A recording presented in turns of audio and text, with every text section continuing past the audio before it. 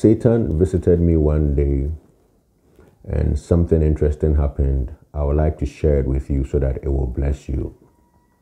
Back in the day when I was in the university, I was very sick on one day. I couldn't do anything. I was helpless.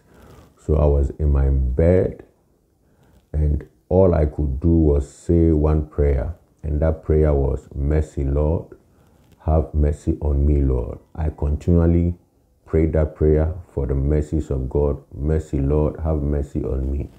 As I prayed that prayer, my eyes were opened. And when my eyes were opened, I saw the devil in my room.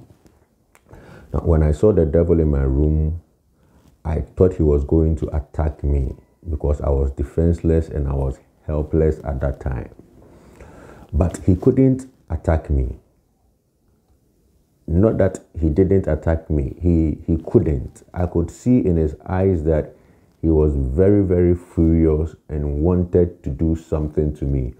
But he just couldn't do anything to me. Now, after he couldn't do anything to me, two things happened. He left my room and I fell asleep.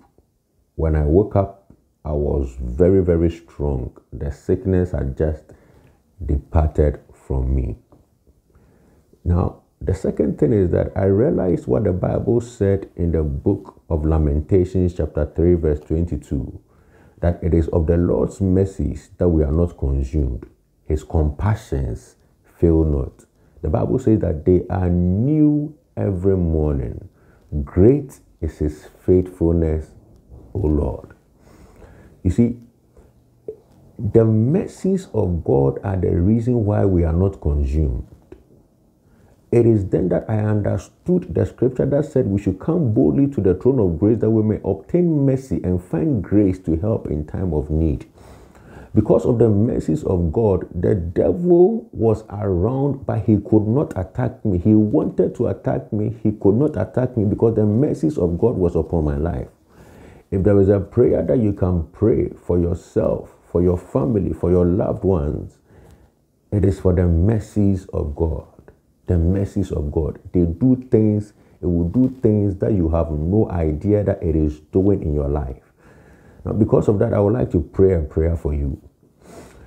Father, in the name of Jesus, we obtain mercy right now in our lives, for our families, in our businesses, in our ministries, for our loved ones, for our friends, for our parents, for our children, for our spouses, even in the mighty name of Jesus.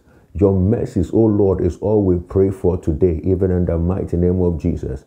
Thank you that your mercies are new every morning in our lives. In the mighty, matchless name of Jesus Christ. I would like you to subscribe to this channel to hear more revelations like this. You are blessed.